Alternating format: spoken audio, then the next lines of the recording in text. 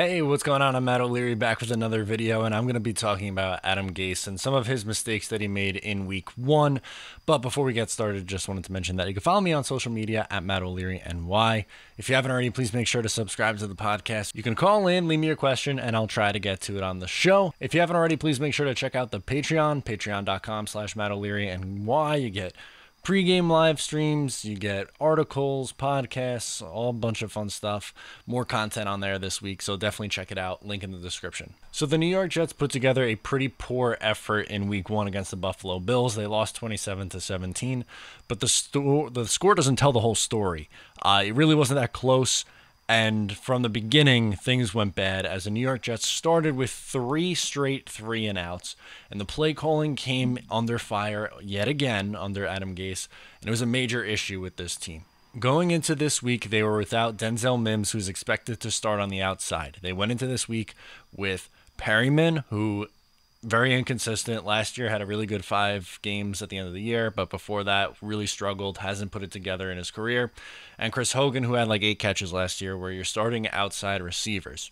So naturally, you would think we're going to line up Le'Veon Bell in the slot. It did a little bit, and it worked okay. Not as much as I would have liked to, and then Le'Veon Bell leaves with an injury. Chris Herndon, I would have tried to line up in the slot a little bit more. But realistically, my main gripe was not running 2 tight end sets. You have Ryan Griffin and Chris Herndon, who I think are both capable tight ends. They have pretty good tight end depth, and they don't have very good wide receiver depth. So naturally, you would think, okay, let me get my tight ends on the field more. They ran 12 personnel, meaning with 2 tight ends, 6 times in the game. 6 out of 53 plays. So on 11% of their plays, they used multiple tight ends. And Ryan Griffin played just 17 snaps. Is it because of his health? Is it because that's not why you want to use your offense? I don't know, but if we're operating under the assumption that he was healthy enough to play and that he could play in this game, why aren't they using multiple tight end sets? It makes no sense when that is more of a position of strength when your outside wide receivers are very big question marks. In the slot, you know what you have in Crowder. He made a big play. That's what he does. He is a solid slot guy. On the outside, it was a ghost town, which leads me to another thing. 53 plays on offense is way below average. Usually teams are running on the low end, like 65 to 80 plays on the high end. So they are well below average on the number of plays that they ran in this game. The tempo was also slow. At times when they picked up the pace, they started to move, gain a little bit of momentum, where the Bills playing in prevent a little bit, but usually Sam tends to play a little bit better when the speed is there. Just the methodical, seemingly tiresome offense is just so boring and draining to watch. On third down, Gase's offense was just 36%. Obviously, they were put in a couple of bad third down situations because of previous play calling. Another issue that he continues to do this year that plagued him last year was running the ball on 2nd and long.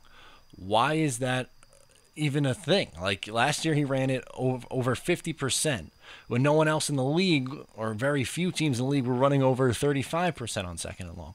You're just setting yourself up and your young quarterback up for failure against a team that is extremely good against the pass, and you know what's coming, and your outside receivers stink. And how about the screen setup? They were trying to run screens on 3rd and long. Like the first completion of the day was to Hogan. It was like 3rd and 9, and they threw a screen pass, a design screen to Hogan.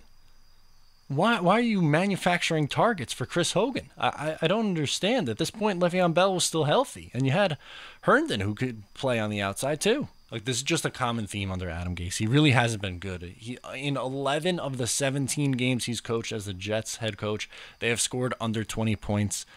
8 of his losses have been double-digit losses. He's 2-5 in the AFC East. He's 2-7 on the road. And his last 25 road games, in the last 25, so that's a pretty big sample size as a head coach, he's 5-20. 5-20. And I know the Bills are a better team. It should have been a lot closer than what it was.